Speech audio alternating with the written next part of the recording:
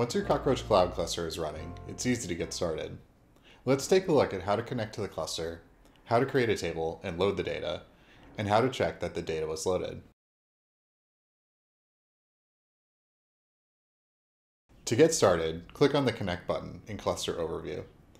Cockroach Cloud uses TLS encryption to secure your connection, so you'll need to download the cert file the first time you're connecting to the cluster from a new machine. To connect to the cluster from any app, you'll need the connection string. The first time you connect to the cluster from this interface, the connection string shown will contain your password, so you can copy and save it.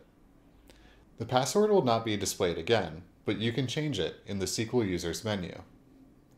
If you use the CockroachDB client for working with the cluster, you can copy the entire shell command from this dialog. For other apps, you'll need the connection string separately.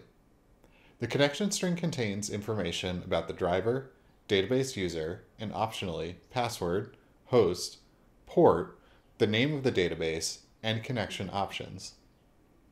Edit the SSL root cert option to point to the location of the saved cert file and run the command in the shell. If you did not include the password in the connection string, you'll be prompted to enter it when you connect to the cluster.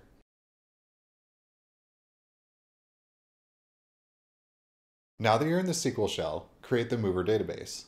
You can switch to mover as the active database. Create your first table by using the create table statement, specifying the fields in the table and their types. The vehicles table has 7 fields, including an ID, 2 fields encoding the location, vehicle type, and others. Use the insert statement to insert a record into the new table. You can also use insert to add multiple records at once.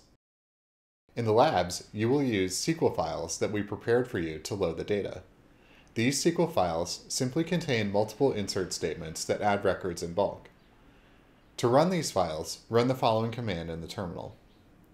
Note that you'll need to add your password to the connection string.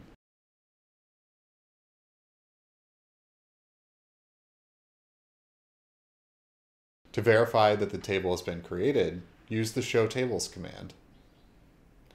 To see some data in the table, you can run a select query.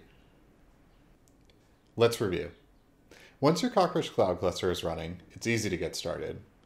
Download a cert file from the cluster overview page, and then connect to the SQL shell using the connection string.